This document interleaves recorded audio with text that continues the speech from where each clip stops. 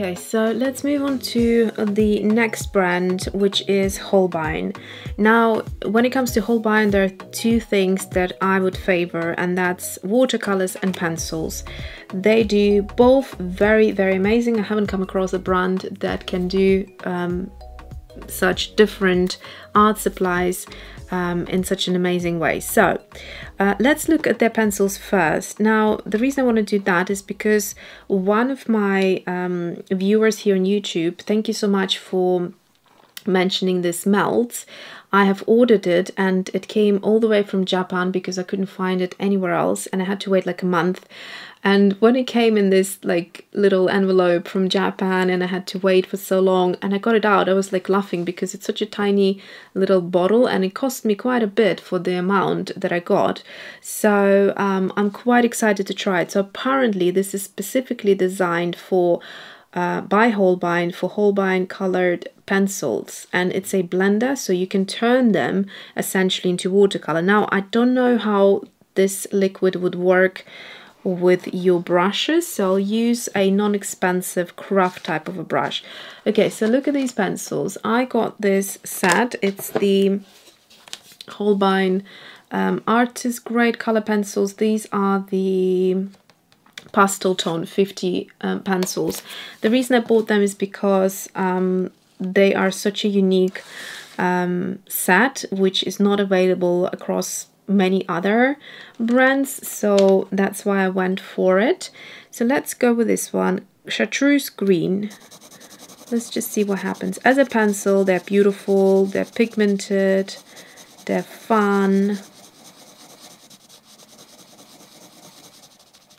I just want to try a couple of colors, and I'm going to go for this one, which is okay. So the memory card got full and I didn't see it, so I don't know at which point it cut out, but basically this is what I could achieve with the melts. I just used 2 drops, and what I felt was it sort of would create like a creamy texture, like a paste almost, that I could then move the pigment, and you can create really interesting little effects with it, but I'm not sure, sort of, it doesn't really behave like a watercolor. It doesn't have that sort of blendability or transparency or movement of the pigment. So it just kind of lifts the pigment off the paper and you can sort of blend colors together. And essentially, I guess what it is made for is more kind of for layering the colors and then sort of blending them better. It's probably that. But yeah, I'm happy I got this, but not sure if it sort of creates a watercolor pencil effect. Okay, so these are fantastic. Then the other thing is watercolors by Holbein. Let me just get those. Okay, so when it comes to watercolors, Holbein are great as well. So here we have the HWC. This is a Horizon Blue. I absolutely love this color. I haven't tried their gouache. I hear that the gouache is excellent, but the only thing that I also tried from their brand is this one here. So this is the Duo Aqua Oil. So it's a blend between oil paint and watercolor, which is quite interesting, but it takes forever to dry. And yeah, it's just an unusual product I thought I will mention to you, but I'm not including it in the best products, but just it's quite unique. And so yeah, the packaging is different on those 2 tubes. I'm not sure why that would be. It seems to be the same range, but they have lovely pastel colors. They use quite a bit of white to achieve those, obviously, but they're great. I mean, they're beautiful. They work really lovely and loads of fun colors. So that's their watercolor. Okay, next brand, let's talk about Liquitex. Now, when it comes to acrylics, hands down, I have 2 favorite brands, which is the Liquitex heavy body acrylics and also the heavy body acrylics by Golden. Those are my 2 favorite acrylics. They're just beautiful and yeah, I love them. So that's that. I'm not going to swatch acrylics now, but basically it's you know, the difference is to regular acrylics is that they're packed with pigments, beautiful color, and I don't know, I love the design of them and how they work. The other thing about Liquitex that I really would recommend is their acrylic ink. They're also really fun. They have a nice range of color. So this is a yellow orange Aza. I'm going to swatch that out. They work different to the FW, which I mentioned before. But essentially, you know, somewhere they are similar product. Obviously, being acrylic ink, there's only so much difference you can get. So these are super vibrant. It's hard to achieve a gradient with them because no matter how hard I try, the color always kind of blends in and has that strong kind of vibrancy. So if that's what you're looking for, these are great for that, and you could just carry on here and it probably would hardly get that sort of difference of that value. So their metallics are also fun. I've got the iridescent rich bronze and the iridescent bright gold.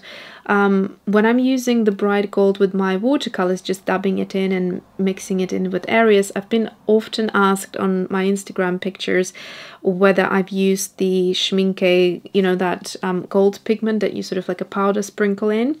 So it's a really beautiful way of kind of adding a bit of gold into your watercolors. So I do love using this gold, and it's really fun. So I could even dab it into here a little, make it really shiny and pretty.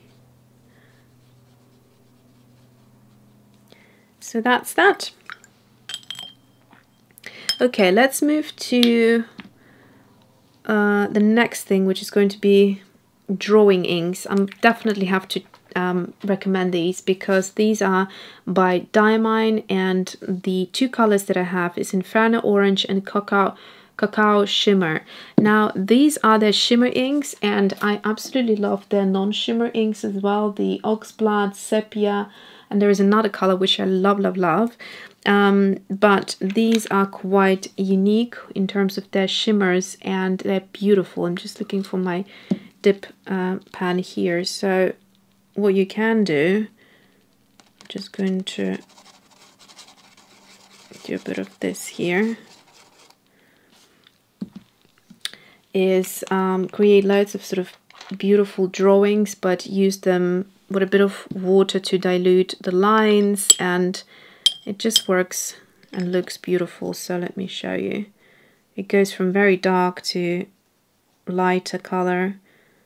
It doesn't have that sort of staining line to them. And of course, once it dries, the shimmers come through and it just looks really, really pretty. So highly recommend their shimmering inks. They have loads of different colors in there. Okay, so let's talk about Viacro. My mouth is starting to get dry from so much talking. So Viacro is an interesting brand, also something I discovered this year. They do interesting products, mainly water-soluble products. So the two products that I think are fantastic is this watercolor graphite. It comes in this neat little, like a lip balm type of a jar, and here is what it is. So it's just a graphite that you can use with your watercolors. It, by the way, blends beautifully, but it is a graphite, so once it dries, keep in mind that it can sort of transfer if you touch it. And then the other thing that they do, I've got three colors here, which I love, is the Ochre, Sepia and Brown. Let me just swatch the Ochre for you. That's like my top favorite out of them. It's basically called Tailor Shape, and all it is, it's designed to look like those tailor shapes that people use in sewing, with sewing machines and all that. So the pigment will transfer to your hands, so be aware of that. And look at this. This is just so beautiful. So you can leave some of the marks if you wanted to, or you could dilute it into that. And let's have a little play here. So I'm just going to swatch it just at the bottom, like so, and then I'm going to dab some of this graphite into here and see what happens.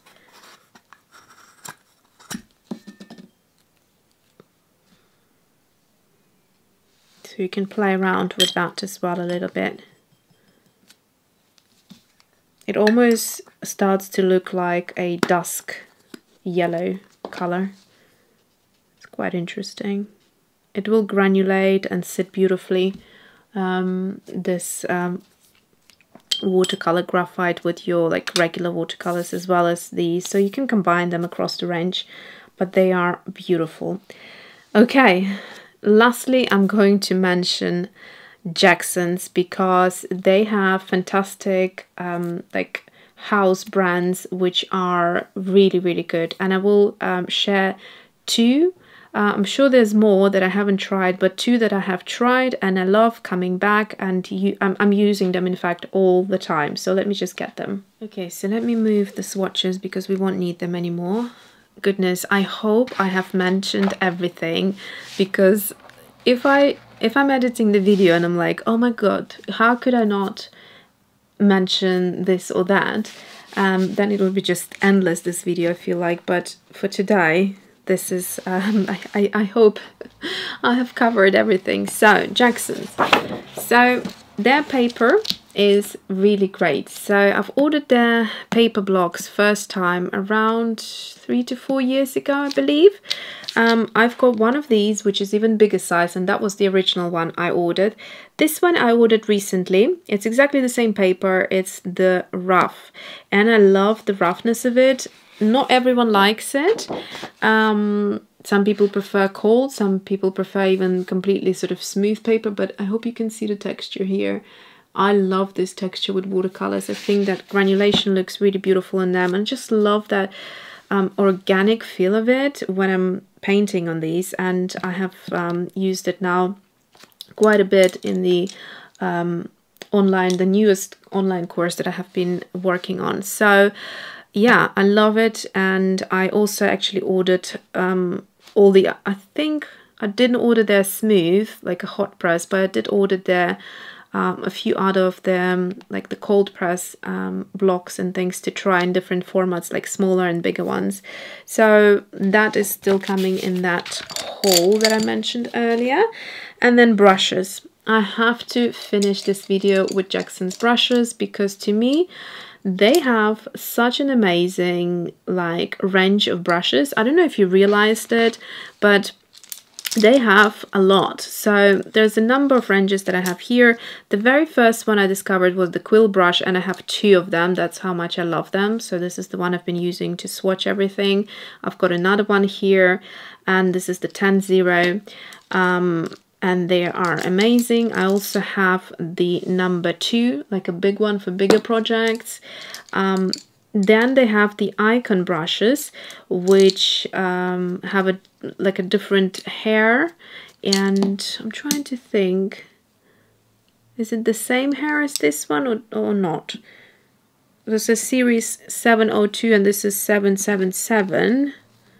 Yes, it's a different hair probably, and I love this flat brush, and they have a whole set on the Icon brushes, so they're great. The other one that I use constantly are these 2 brushes. They're the Raven 3-0 and 10-0. There isn't much of a difference between the 10-0 and a 3-0. So the 10-0 is obviously a little bit smaller than the 3-0. But I use both of them and I love them. And then there is also their own pure sable brush range. So these are 2 different ones, and you know, these are animal hair based brushes, but the others that I have already mentioned, they're all synthetic hair. So they have animal hair if you wish, but predominantly their brushes are synthetic hair, and they're amazing quality. And then they have also a line called Silverline, which is so much fun. So if you go on their website and check it out, you'll get all sorts of different brushes in there. So this is a comb brush. it's cut differently, as you can see, can create these lovely sort of stripy marks. Then there is one which looks like a cat's tongue. This one that is, I think it's a dagger, but it's sort of cut like it's a triangular shape, and it's cut like a fountain pen. Hey everyone, at this point I ran out of memory card and I completely didn't realize it. So this is it, and I wanted to wish you amazing year to come. So all of my good wishes to you, all of your dreams to come true, and for it to be a much better year than the previous one. And I'll see you in the next video. Bye!